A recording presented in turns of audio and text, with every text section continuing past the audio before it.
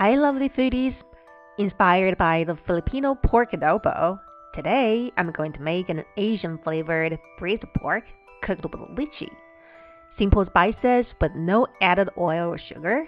It tastes savory with some natural sweetness in the background. Now let's get started. This is the pork belly cuts available in my market. It's about 12 centimeters or 4.5 inches long and 2.5 centimeters or 1 inch wide. Usually it's cut into smaller pieces like this, but I'm going to use the big chunks this time. This is lychee, a very unique flavored fruit, especially grown in tropical areas in China and some Southeast countries as well as South Africa.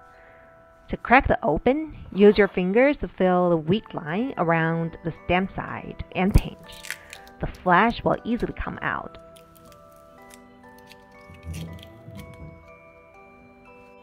Cut one side open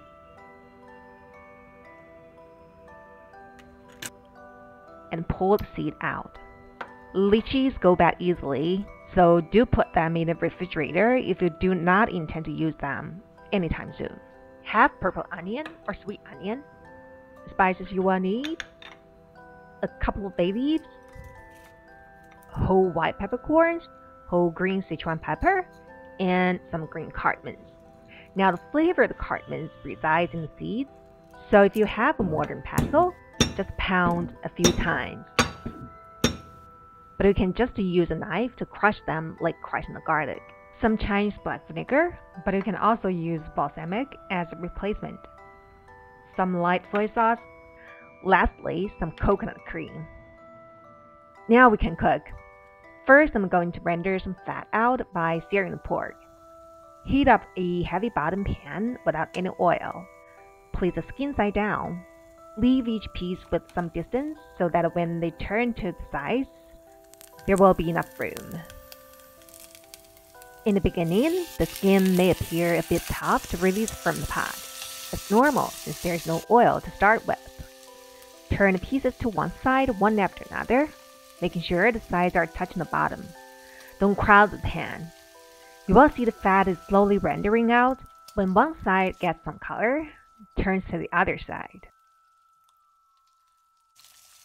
Sear till golden brown, then take out, set aside. Look how much the fat has been rendered out. Repeat with the remaining pieces. The skin may look a bit rough, but it's okay. Both sides have developed some nice color, and that's what you want.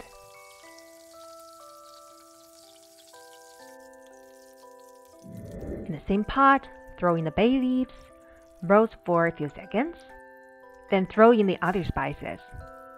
Roast it till fragrant, about 2 minutes. These whole seeds take a longer time to get roasted, but do not burn them to avoid bitterness. Add the onion, mix, and keep sauteing.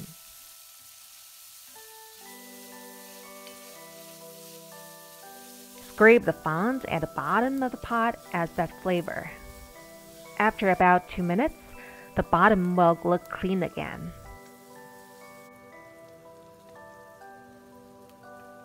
Then slowly, the bottom of the pot will form a light layer of fond again, about 5 minutes.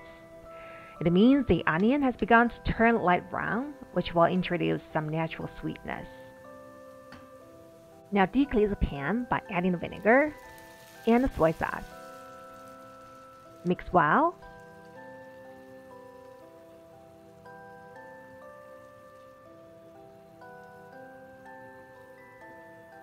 From now on, the goal is to reduce the sauce till all the liquid has been evaporated.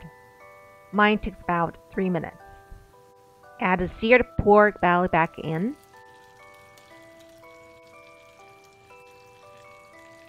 Along with the juice. Stir to coat the pork. If you use big pieces like me, it requires some patience. But eventually, the color will become even. Then add some water, just enough to cover the meat. Mine took about 1 pint. but it depends on the size of your pot. Loosen the meat a bit to scatter the water evenly, then put the lid on.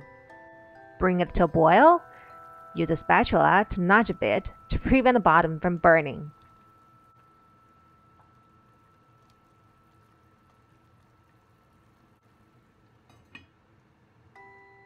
From now on, check once in a while.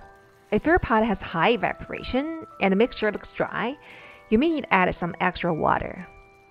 Use a fork or a knife to check the tenderness. The pork cuts I use have shrunk by 30 to 40%, and it takes 70 to 80 minutes to become knife tender. Time to add the lychee. Mix well.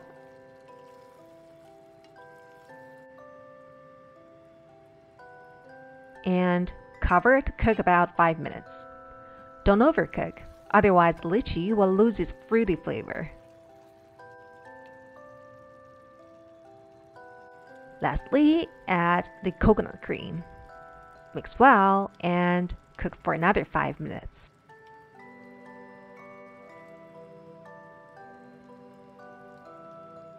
And it's done. Traditionally, Filipino adobo was served with white rice, as it's excellent at absorbing the sauce. But I prefer basmati or brown rice, as it not only cancels out some fattiness, but the coarse grains complement the melt-in-the-mouth texture from the pork. The meat should fall apart very easily. Pork belly cuts are considered fatty, but cook them the right way, it will taste like what the Chinese would call fatty, but not greasy. A perfect stage for pork belly. I ended up having more meat, just to show off how tender the meat is. But also, who doesn't indulge him or herself once in a while? You may replace the knife with a spoon. That'll complete the Filipino dining influence. Ciao.